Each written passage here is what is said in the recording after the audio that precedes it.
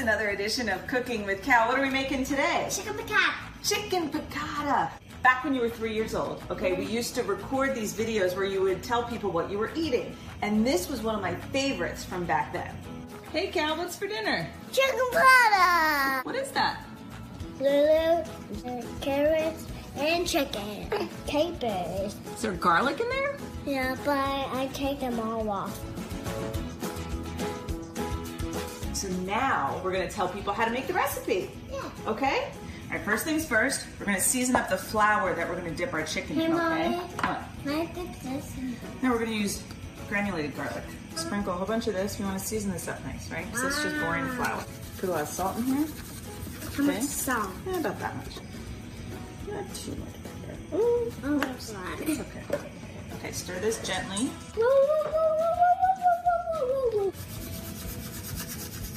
Is that garlic powder again?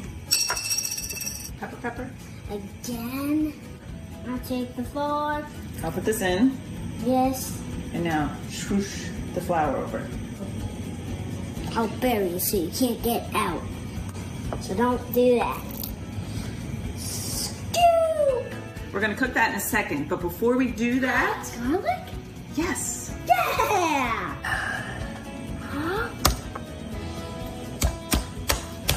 Good job. Let's do the lemon first, okay? Hiya. Okay. We just don't want the juice, we just want the capers. Wow, this is gonna take a long time. 5 capers. Do you have to do all of them? I want like half the jar. Aww.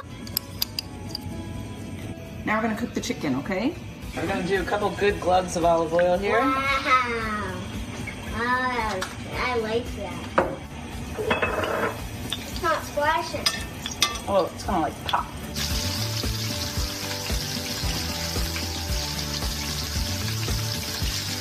All right, so our chicken's all cooked. We're gonna add a little bit more olive oil. So let's do this first. Burn. But I can't have one. I can't have chicken broth. Why lemon juice? It adds a nice little tang. Now you can add your chicken broth. I'm not gonna do it all though. Okay. Just pasta water is always good in sauces.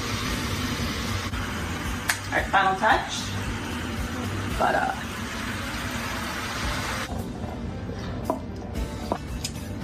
Now can I go? Give them a flip. No, now we're gonna taste it.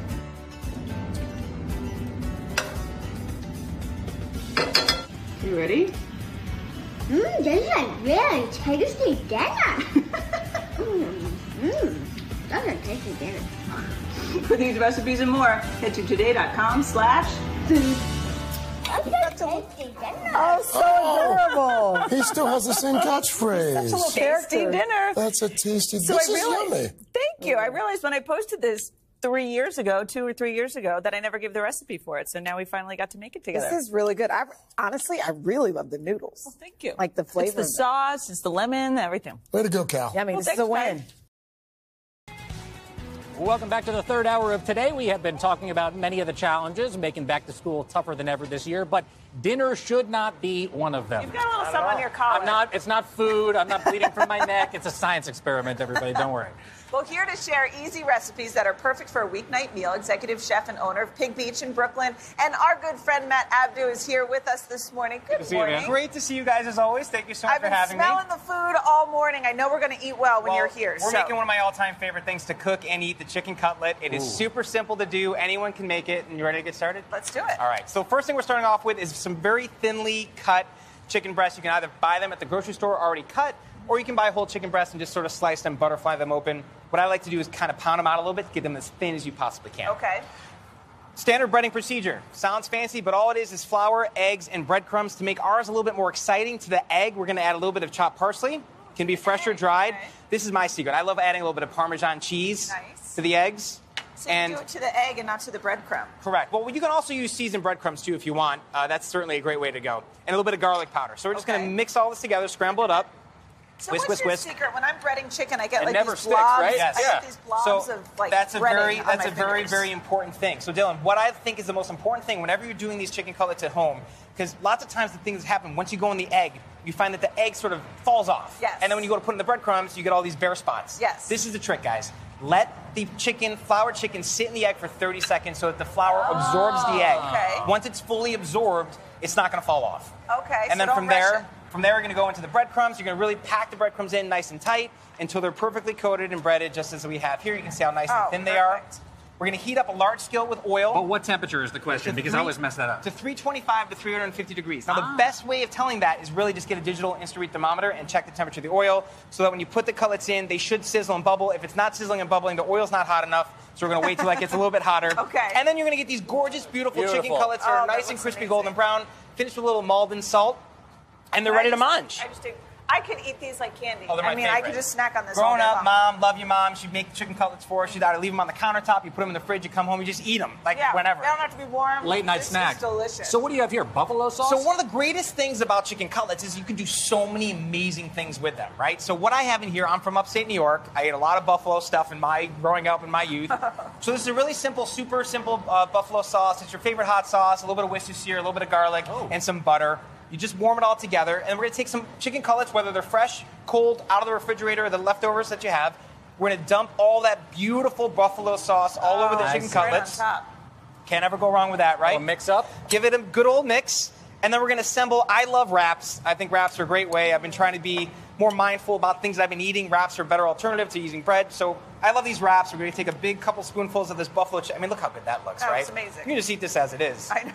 Just like that, we're going to put a couple spoonfuls of there. And to finish the wrap, I'm going to add some chopped tomatoes, some buffalo or blue cheese, shredded lettuce, and a little bit of blue cheese dressing. Oh, and we're that's just going to awesome. layer up our wrap, roll it up. Oh, yeah, there you go. And so if you are uber carb conscious, Matt, so this is the finished product. This is what Correct. it looks like. That's what it looks like. Just roll it up, and then you're ready to dive on in and give it a that eat. But you can also do this as a salad, or there's a salad-type version of Yes, this? so let's just keep moving the chicken cutlet along. Why not use leftover chicken cutlets to make a delicious Cobb salad, Yes. right? If I'm going to eat a salad, I want the salad to be piled with all my favorite things that I love to eat in addition to it.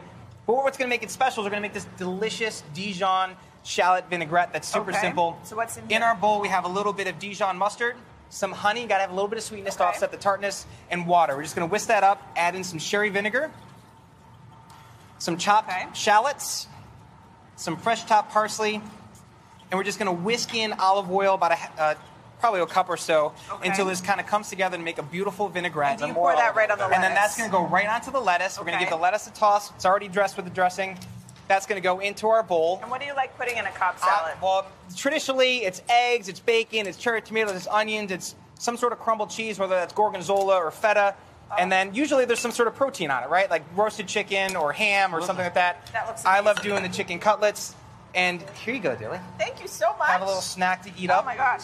Uh, I thought you were going to give me that one. Here you go. That's what I should have done. That would have been a much better visual. But it's a super easy thing. You can make the chicken cutlets on Monday. Then you can have buffalo wraps the next day, Cobb I salad love the day it. after. And they're Matt, just great to snack on. Thank you Thanks, so Matt. much. We Oh my always God, love your thank you food. for having And me. for Great these to see you guys. recipes, head to today.com/food. We are back with our series Today Table, sponsored by Walmart. And this morning we have a creative way to use an item you probably already have in your pantry. So here to show us how is Kevin Curry, chef and founder of Fitman Cook. And by the way, to cook along with us, all you have to do is scan that QR code and order all the ingredients with just one click. It's very easy. Simply select add ingredients to cart, and then you schedule that pickup or delivery.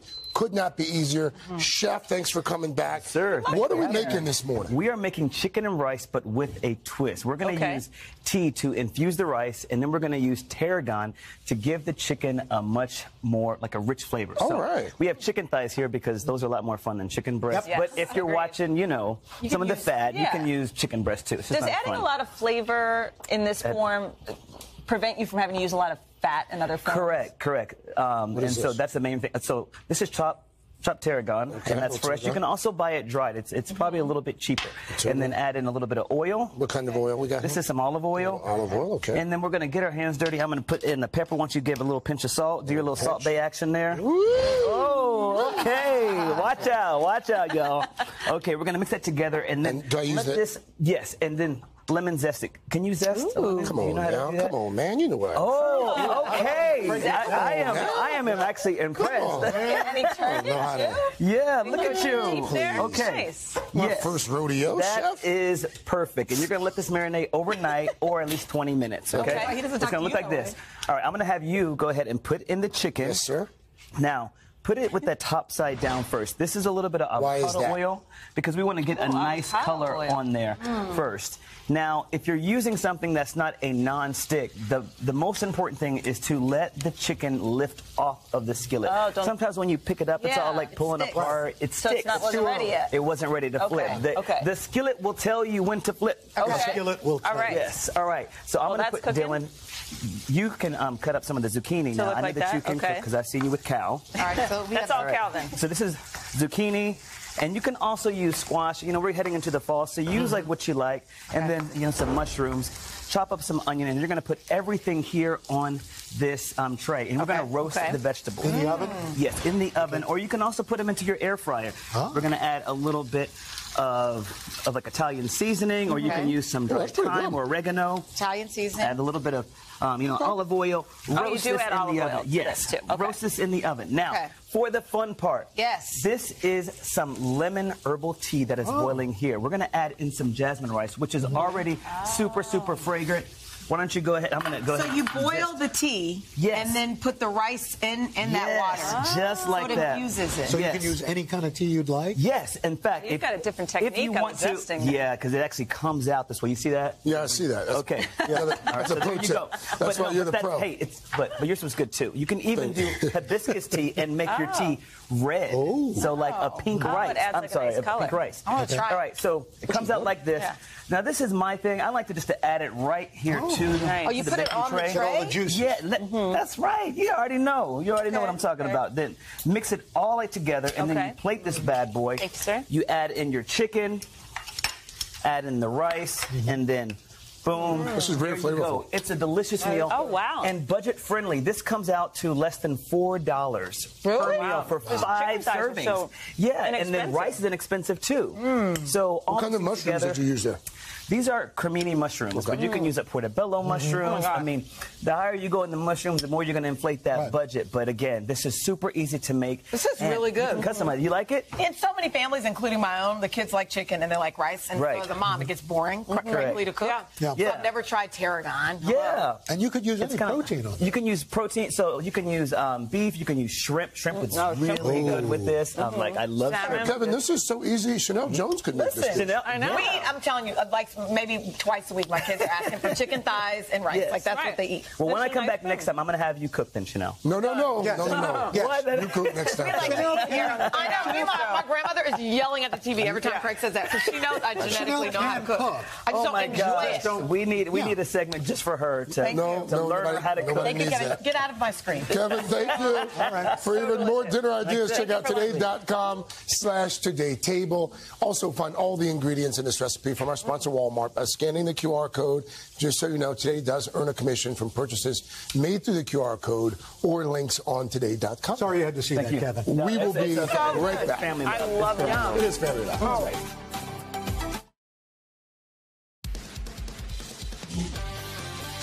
We are back with Today Food and a special guest. Yasmin Farr just released her second cookbook. It's called Boards and Spreads, and it's filled with easy recipes that are perfect for back-to-school season, from meals to snacks, even drinks. This book has everything you need to know about serving a communal spread. Yasmin, welcome. Thank you for having me. That seems to be the trend now. I think a lot of us are trying to do that. Sit down together as a family, or when you're inviting neighbors over. You want to spread. Exactly. And this book takes that easy serving style of like charcuterie and cheese boards, but applies it to like everyday meals. I love it. All right. So what are we cooking today? Okay. So we're making these crispy chicken cutlets. So we have some Greek yogurt. So I'm just going to add some Dijon mustard. So this is like a yogurt marinade. Exactly. What So do you think makes a good yogurt marinade? Is there a secret to it? Well, I think here we add some salt and actually, do you want to mix this for me, and then I'll do the other part? Okay. I'll mix the marinade. Yeah, it really coats the chicken. Okay. Prevents it from drying out and keeps it juicy and tender, which is what we want. So Okay. here we're doing the herb mixture, which is parsley, Parmesan, red pepper flakes. I have a question for you. Yes, go ahead. So when I go to the store and I try to do this recipe on my own, I'll see a billion different kinds of yogurts. Yeah. No, it's fair. It's fair. Do you have a favorite, or is there something you recommend? Yeah, so I use Greek yogurt here, like Greek full yogurt. fat, which I like, but you could use skyr as well. Okay. Yes. Easy peasy. Okay. All right, what's next? So we're going to mix. Well, actually, if you want to take the chicken cutlet and dip it in there, how do you feel about that? Okay, I just washed my hands, thankfully, because I was playing with my little new friends. Oh my here. God, I saw the puppies. I know. So So cute. from pets to cooking, yummy. Yep. So normally we salt and pepper them, but this is fine. Okay, and this isn't too much? Nope, that's great. Really? Just kind of shake off the excess. Yeah, you can wipe off. Exactly. Okay. And then you're going to bring it in here. Okay. And you know what I was reading? Sometimes a lot of people are using their air fryers a lot more. They are. Is this something It's you very could do with this popular. recipe or no? Yeah, you definitely could. Yeah. But here instead, we're just going to put it on like an oiled sheet pan. We're just going to bake it in the oven. Pretty easy. So easy. Yeah, you can do this while the oven preheats. So we cook it for 15 minutes at 425. Okay. And then at the end, we flip it over because we want to get like a really golden brown crust kind on of the top. crispy. Exactly, because we're baking, we're not frying. So we broil it for 2 minutes and it's like crunchy and delicious. Yasmin, can I tell you something? Please do. I just looked over to my left at the team, and they're good like, eating. How is it? They are chowing I know. I was like, I hear like cutlery going. I like trying, and it's like, ooh, did you try this? Ooh, That's the thing about exactly. That's the Sampling whole all of fun of it. it. Now, get to this. Is it chimichurri? Is it like a chimichurri you made It's here? like an herby green sauce. It's so great. Yeah, You got the chicken of that. All right, so what's this next piece? Okay, so this is, we'll just move over. This is the cabbage slaw, so it's like crunchy and acidic. All right. So we're adding some dill. How's the cabbage slaw, guys? Oh, it's delicious. Have you gotten there yet? I mean, they're literally like Cucumbers. I know, I love it. Cucumber. Salt, apple cider vinegar. Oh, very fresh. Looking plate here. Yep, and then olive oil. And what is that, olive oil? Yep. So pretty simple. So simple, and you just let it marinate for about 15 minutes, so it like Okay. soaks up the flavors. Okay. But this is a salad that I just make and leave in the fridge and snack on all week because it's like crunchy, acidic, cooling. Right. So it's great for like hot days like this. So here's my question: if I want to do this, you know what? My kids and Dylan and I have talked about this. They don't love leftovers. I'm trying, but I feel like sometimes I cook too much. So obviously you can adjust the portion sizes when you do something like this, right? Yeah, definitely. And that's the beauty of it. Like for us, like a family, you can make a small amount, but if you're having more people, you can make like more dips, more spreads. I love and it. kind of make it larger. And what's the tip for it? See how presentable it looks? Do I just need to get the actual, the board and the bowls and all the good stuff? I actually really think the bowls are the secret of it. 'Cause it's Really? Like, everything looks prettier and like more fun when you put a bowl. So if you get like a collection of fun ones, like they don't have to be expensive. Yeah. But put everything in there. Like how much better does ketchup? I was just about to say, normally we just bring the ketchup thing which out is of there. fine too. But like ketchup looks cute. And then what how about often do you this say one? that about Is ketchup? this the chimichurri? Tastes better. It is incredible. Like however you made that was yeah, really it's like nice. jalapeno and scallions and spices. But it's so easy. You just like chop it up, put it in a bowl, and then you can put it on like the chicken, on the green beans, on a sandwich, on salmon. Yeah, so good. Mustard and super simple to do. You did it all. So pretty. And here's the thing. Let's make our And it plates. took it was pretty quick. Oh, thank you. Simple, easy. Yeah. Okay. And you could have us on the table in about 20, 25 minutes, Not which bad. is And the great for a presentation weeknight. makes it look like you were just in the kitchen all day. By the way, if Exactly. you want to find this recipe and more of her recipes, just go to today.com/food. And for more on her book, Boards and Spreads, just head over to today.com/shop.